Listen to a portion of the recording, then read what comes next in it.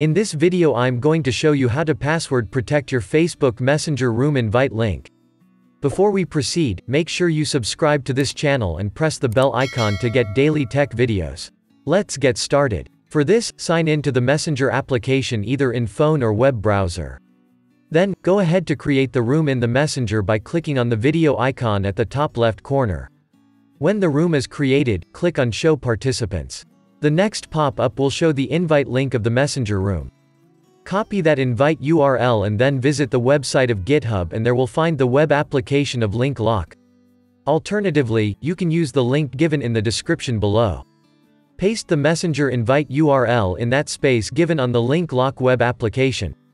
Create a hint and password that will be required to enter the Messenger room. After you confirm the password, you can click on Encrypt and then, the Messenger room will be password protected. To test, you can click on the Open the Link tab given on the website to open the password protected Messenger room. Before entering the room, the web browser will prompt you to type the password. There you have it, creating a password protected Facebook Messenger room is that easy. If you like this video, give it a thumbs up and remember to subscribe. I love free software TV, for more videos like this.